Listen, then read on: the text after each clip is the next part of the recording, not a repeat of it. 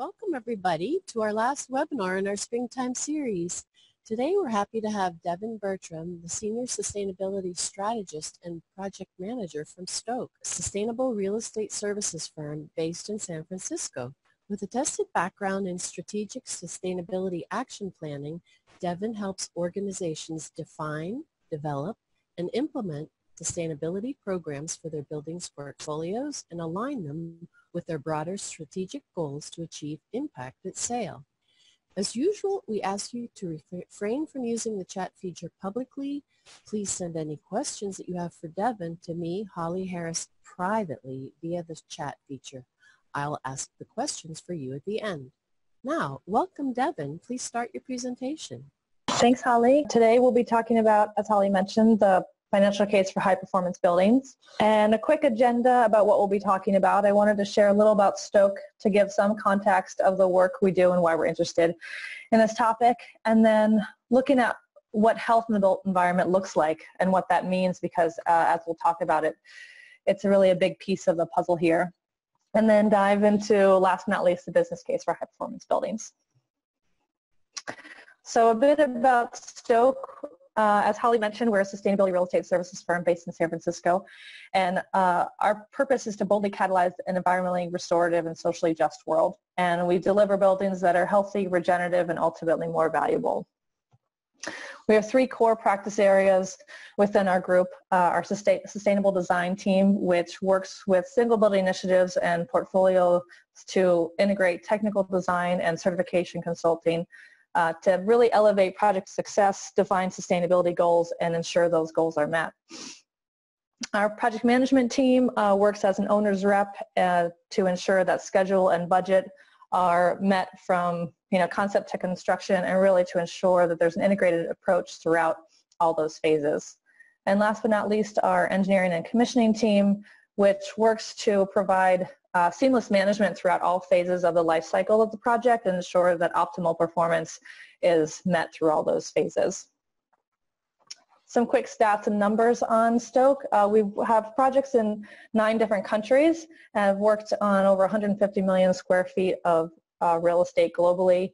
Have the privilege and opportunity to work with the top 5 world's most valuable brands defined by Forbes.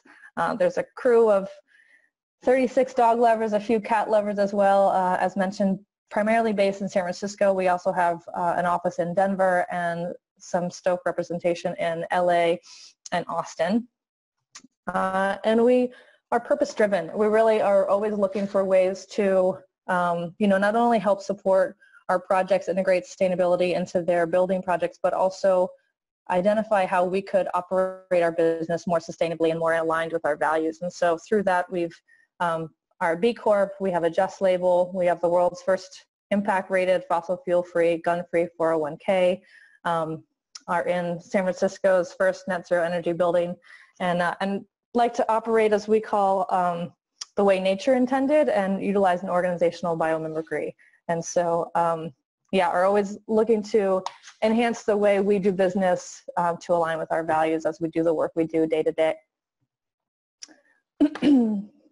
So I wanted to begin the talk about the financial case for high-performance buildings with talking about health in the built environment, because as mentioned, that's really a key piece to the payback and benefits. There are a number of areas of opportunity in building design that can impact occupant health and wellness, and a real growing body of research on each of them, and actually the combinations of them has emerged over the past few decades. And some examples of these areas of opportunity to integrate health into the built environment include thermal comfort, so looking at temperature set points and relative humidity, really creating a comfortable space for the occupant. Ventilation, your source of ventilation, whether that's clean and pure, at different rates of ventilation, and certainly air quality, which we're well familiar with, looking at the different particulates, what sort of materials are you bringing into the space, and what sort of attributes and VOCs and chemicals do they have with them that may be emitting into the air. Biophilia, we're certainly seeing more and more evidence and interest in this topic, so bringing in light and daylight sensors, access to views, plants and elements of nature that really help to bring the outdoors in, especially as we spend so much time indoors. And then movement as well is a key component, and just integrating components of active design within the built environment and within your space. And so whether that's ergonomic equipment, having areas where there's opportunity for movement, highlighting stairways over elevators, to really just create more of an engaging and collaborative space and diverse spaces at that. I'd also add acoustics here as well, and a number of other components, but here's just a few areas of opportunity that we see to really address and integrate health and well-being into a building space. Interestingly enough, that as much as there are these areas of opportunity, they're not quantified during the design process and are really communicated during the design process. And so there's a lot of focus around energy and water savings and what sort of utility and maintenance cost savings can arise from building design, but not as much on these areas of opportunity that I was just mentioning. So, or actually the occupant benefits that come with it, or the brand equity, or increase in talent attraction and retention and so forth. And so this is actually where there's real opportunity with substantial return, and we'll be getting into more of that as I move along here. I wanted to just take a step back and talk about the imbalance of spending versus actual impact. And it's interesting to look at what actually influences our health. And this is from a few years ago during the Obama administration, so things may have shifted a little bit, but we spent 85% of our U.S. health expenditure on providing access to health treatment. And so that's certainly the majority of our funds are spent in that way. But when you actually look at what influences health, there's a real disproportion. So only 10% is related to access, whereas 20% is related to environment and 50% is related to healthy behavior. And so you can see the imbalance there is what we're focusing our money on, and what is actually impacting our health and well-being is not aligned. But it can be a really empowering opportunity for the AEC community, because it demonstrates that through design and certain decisions that we make, we have the ability to influence people's health by creating spaces that promote healthy behavior and are healthy environments. And so really addressing that 70% there. And this is also a great opportunity because we spend so much of our time in buildings, over 90% of our time within the indoors. If we can design spaces that are healthy for us and foster healthy behaviors, we can really see some great benefits. And there's quite a bit of research that's correlating these key design elements and areas of opportunity and how it's affecting occupants. This chart is a compilation of studies collected by Carnegie Mellon and their building investment decision support for Green Building Technologies group. And you can see that there's just this growing research and evidence on how these design elements are affecting occupants. And so it's color-coded here to identify the different areas of opportunity.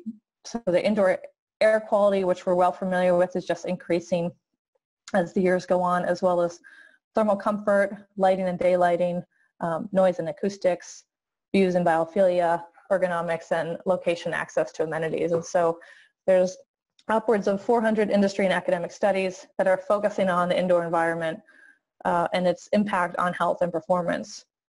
And actually from these 400 studies, Stok combed through to find the ones that we really felt were the most robust, and we could stand behind the science and approach and utilize these studies to develop our financial case, which I'll be going into further as we move along here.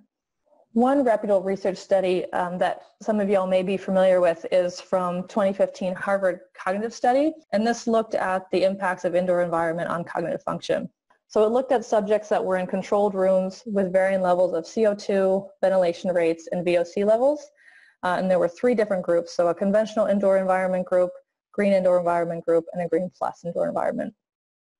And the subjects were each asked to complete their normal work tasks and take a strategic management simulation test that was ultimately designed to test the effectiveness of their high order decision making through 9 different cognitive functions. So each of those functions are on the graph here. And then and actually in all forms of the cognitive function, the Green Plus environments scored higher than the conventional. So Green Plus included low levels of CO2, VOCs, and other toxins, as well as thermally comfortable space and fresh ventilation and good lighting. And interestingly enough, there was actually a follow-up study done that looked at the impacts of the indoor environment or of these spaces after the occupants left, and found that over, I think it was, their sleep quality scores were 6.4% higher for participants in the green certified spaces over the conventional, which just demonstrates that the buildings are continuing to impact us even after we leave, which shows there's even more impact than just, our 9 to 5 if it's our workspace, but it certainly impacts us in the after hours as well. And the industry has really responded to this growing awareness. So the previous section, what I was just talking about, was mostly academic work or companies partnering with academic research. It's received a lot of attention and really helped to push the industry forward and broaden the communities that are getting access and exposure to this information. And over time, there's been both public and private institutions and developments that have recognized the impacts of the indoor environment, and it's causing it to really be more widely recognized, and other tools and resources to be developed, like various green building rating systems or high performance building rating systems like your Living Building Challenge or LEED, WELL, Reset, FitWell, a number of tools that are helping to support project teams implement and understand how these different design strategies can support occupant health and well-being in the space. So we recognize the value, but it's interesting to think about where's the value and how does it relate to each individual stakeholder, and how does it differ across those stakeholders. So when we're thinking about the built environment and high performance buildings, from the developer perspective, it's, why would I want to build this high performing building? Yet from the landlord and property manager, it's, why would I want to own it? And then from the tenant, why would I want to lease this high performance building? And these next couple graphics are from the World Green Building Council and just demonstrate a good image and questions in terms of where's the value for these particular players. So from the developer or owner, it's thinking about, these high performance buildings can offer a higher resale value, higher rent premium, really being competitive in the market, faster leasing, and so forth. And then the landlord and property manager, the value is certainly around the health and well-being and that increased marketability, which we're seeing daily, how much that is really rising in the market and becoming really an expectation, it seems. Also lower vacancy rates, an increased corporate image and prestige, and lower transaction fees. And then last but not least is where's the value for the tenant. And I want to focus particularly on the center of the bubble here, that increased employee retention, employee health and wellness, and productivity. This is actually where Stok really dug into identifying the business case, and I'll be chatting about that as we move through here. But those three benefits really have a pretty significant impact into the bottom line. So as we are looking at tenants and occupants in the space, it's interesting to think about how our economy and our companies are valued and how that's shifted over the last number of decades. We really moved from a manufacturing and industrial nation to a service-based economy. And so in the 1970s, we were valuing our businesses and our companies on our equipment and our tangible assets, whereas today we're much more focused on our people and their ideas and the intellectual capital within the buildings and within the companies. And so a good question to ask is, how are our budgets supporting this? How are our budgets supporting our people? And how do we create spaces to support productive, healthy, and happy people and their ideas to ultimately deliver the best value to the company? And wellness as a business strategy to me is just, continuing on that theme, that it's really taking care of the occupants and how this is benefiting companies in the bottom line. There's several statistics on how a growing number of U.S. employers are investing in health and wellness initiatives for employees. And there's an overwhelming majority of operational costs that goes towards personnel. And this lends opportunity for employers to invest in healthy and inviting spaces, which leads to really significant ROI through worker engagement, productivity, and health and happiness. And so not only do we want to take care of our occupants because they're a majority of the value of businesses, but there's also the 110, 100, 1000 story, which I'm not sure if you're familiar with it or not, but a new way to look at cost. And so talks about a typical company life cycle expenditure and comparison here. So a typical building has 4 major elements of cost throughout its life: the design, the construction, operations, and employees. And every dollar spent in design is equivalent to $10 in construction, $100 in operations, and $1,000 in your employees. So the cost of employees is 1,000 times the cost of designing the building or space to occupy, which is certainly significant. So in other words, increasing design and construction costs by 10% to ultimately mitigate a 1% employee cost or increase the productivity by 1% is certainly a smart investment. There may be some hesitation to do that, at first glance, but when you think about how that rolls out and the impact and the potential that it has, it's certainly makes financial sense. And so all this information and data and research led Stok to digging into quantifying the financial case for high performance buildings and how can we really quantify what these benefits are. And so we developed a methodology on how to integrate and put a dollar number to some of these tougher items to quantify, so such as productivity, retention, and wellness. So all these areas of opportunity and design strategies that research has shown that it improves the components. We haven't been able to put a number around, whereas we have been able to put a number around the energy and water savings and utility and maintenance costs and so forth. So this was our attempt to do that. So we used a discounted cash flow methodology and analyzed a multitude of research studies, as I mentioned, from that 400 from Carnegie Mellon Group, pared that down to 60 that felt really robust and demonstrated the impact of high performance buildings. And then we developed an industry average-based hypothetical building and company that had the characteristics listed on the right-hand side here. So 150,000 square foot building, 183 square foot per person, which is about average office space per individual these days, 820 employee, which results in 820 employees. And then this company, average revenue per employee is $540,000, the fully burdened employee salary of $100,000, working 265 days a year, and 10% profit margin. I just mentioned all these statistics and characteristics here because this is used consistently throughout our calculations to roll out the overall benefit for each of the different items that we'll be discussing.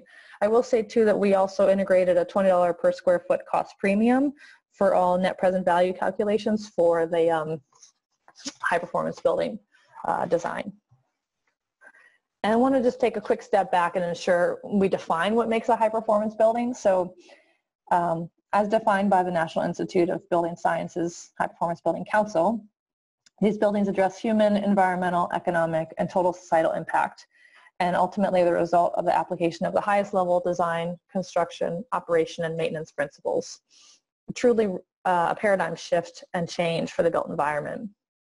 So again, the 5 components are enhancing the occupant experience and improving health and wellness, optimizing resource efficiency, minimizing environmental impacts from design to demolition, increasing and embedded resiliency, and delivering a higher financial return than traditional buildings of the same use type. So now we can get into the numbers and calculations. So our research again focused on 3 components: the productivity, retention, and health, and how these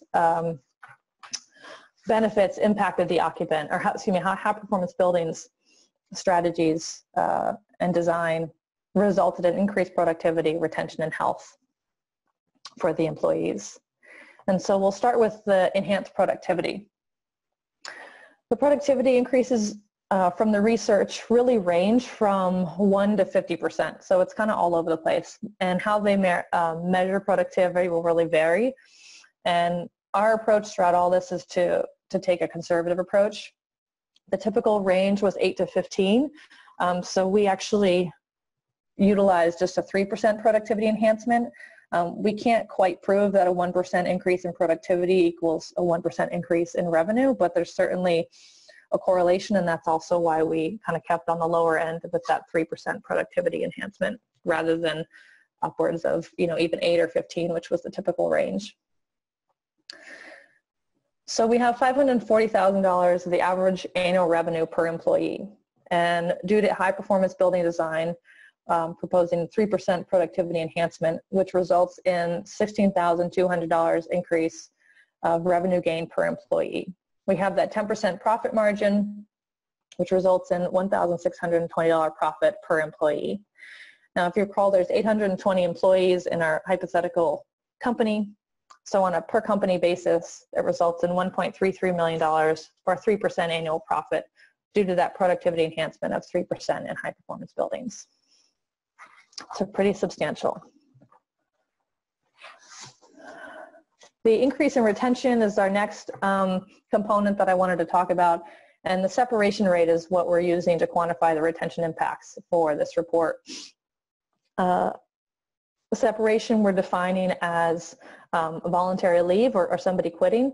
And the Bureau of Labor Statistics says that the average separation rate is currently 34% for a company per year, which is, I was surprised at that. Pretty amazing. And the cost of separation can range from 90 to 200% of an employee's salary. So really a significant cost because it's 34% is the average rate, and then 90 to 200% is the of an employee's salary is the cost. Again, we take a conservative approach, so we're utilizing the 90% lower end of that employee's salary range, and the cost really comes from that transition. So HR cost, manager's time, temporary coverage, training and orientation, low office morale, the multitude of things that are listed here. And I'm sure if any of you have been through this, you know that it costs quite a bit and requires a lot of resources. So by incorporating high-performance building design strategies and utilizing this this approach, these spaces, people feel engaged, productive, cared for, valued, and research states that there can be a reduction in the separation rate. And so the statistics that we use is a 5% reduction in separation rate. And so the calculations I'll run through here. So if we have a $100,000 average employee salary and we're utilizing that 90% estimated cost of separation and a 34% average separation rate at first, results in $30,600 of the retention cost per employee.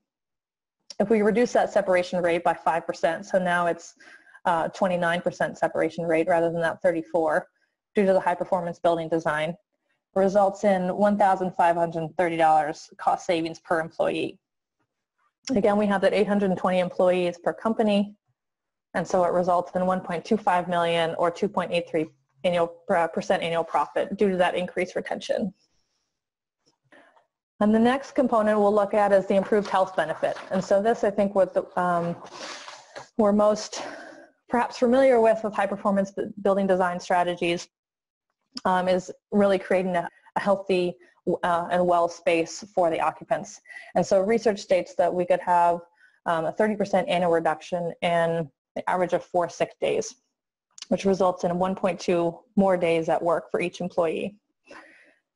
So if the average revenue per employee per day is about $2,000, if we increase their days at work by 1.2 or reduce their sick days by 30%, that's $2,446 of average revenue gain per employee. And then we add the 10% profit margin, it results in $245 profit per employee increase to the company. And then we have that 820 employees at the company, which results in $201,000 or close to 0.5% annual profit due to that absenteeism reduction of 30% due to the high performance building strategies. So how does the impact on the productivity, retention, and health all add up?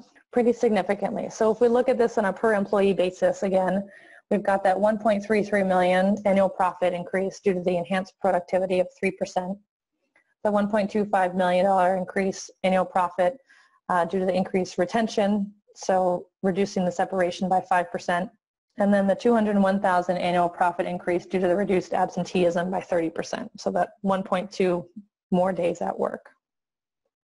And that's all on a per employee basis.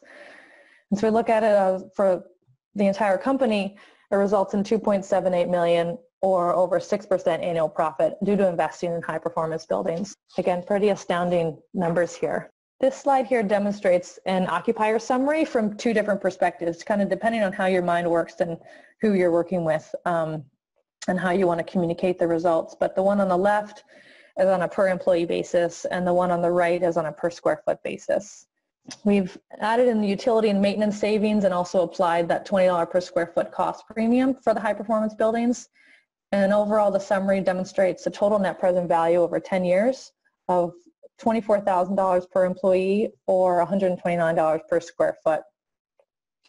And each color along the circle here represents a different benefit. And you can clearly see that the most value comes from the enhanced productivity and the increased retention.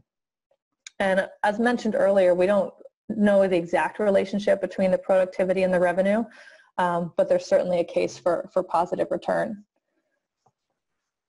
And interestingly enough, the utility savings and the maintenance savings seems to be the most well-known and most communicated benefit or element, but it actually takes up less than 10% of the total value. So it doesn't necessarily mean that the utility and maintenance savings aren't worth the benefit. They certainly are, but it just demonstrates that about 90% of the value of high performance buildings is not being discussed.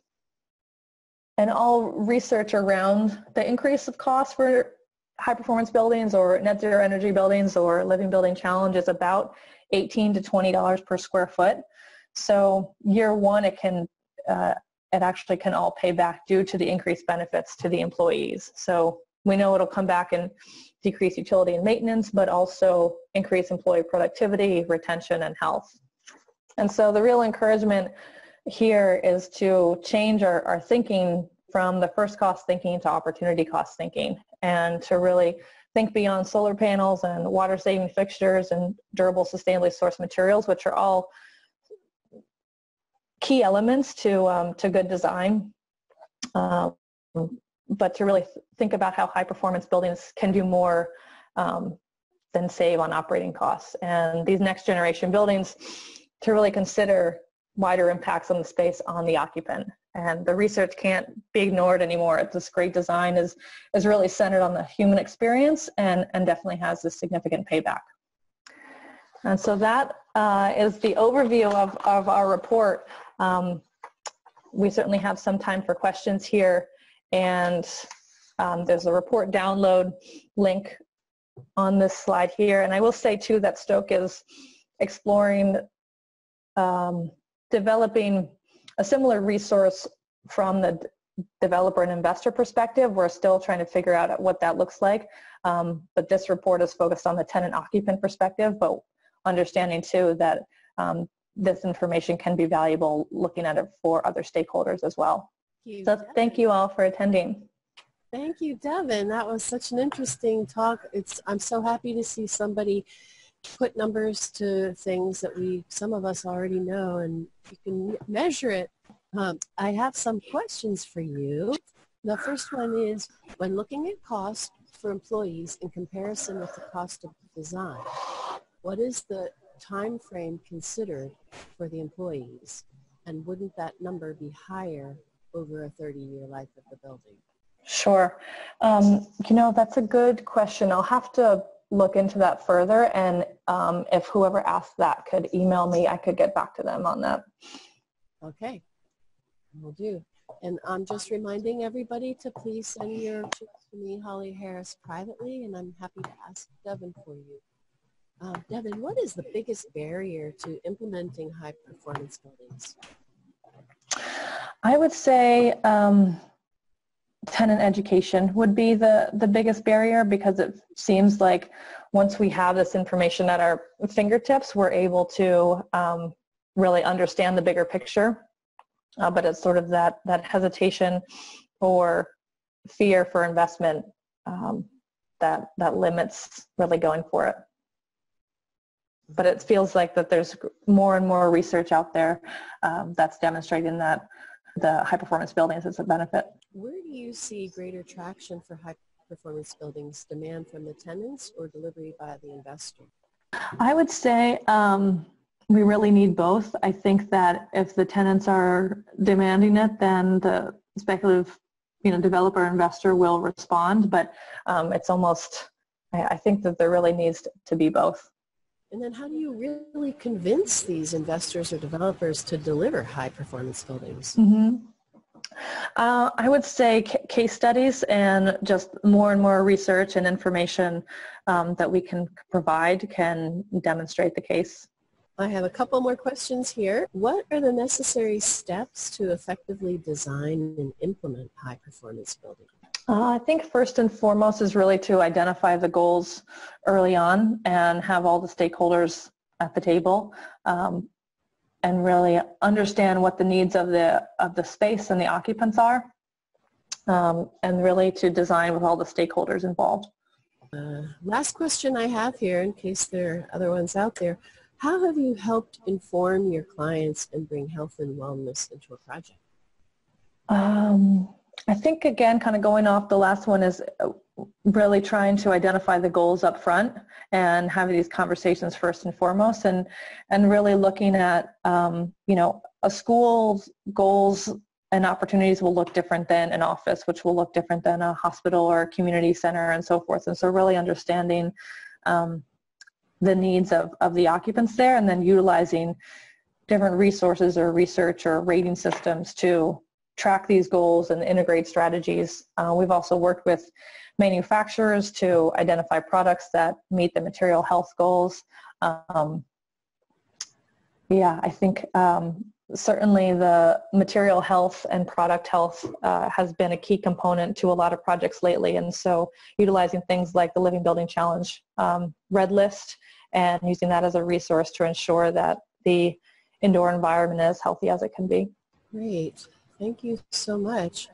Well, I have found this to be very fascinating, and I hope that there are more people that will take advantage of what you have to say here, and we'll have more high-performance buildings in the future. So with that, I'll thank you for your wonderful presentation and encourage everybody to tune back in the fall when we'll have another of our Brown Bag webinar series. So thank you, Devin, and if people have questions for her, please you can email her there at devin@stok.com. So with that, I'll end this webinar. Thank you. Thank you so much. Sure. Thanks all.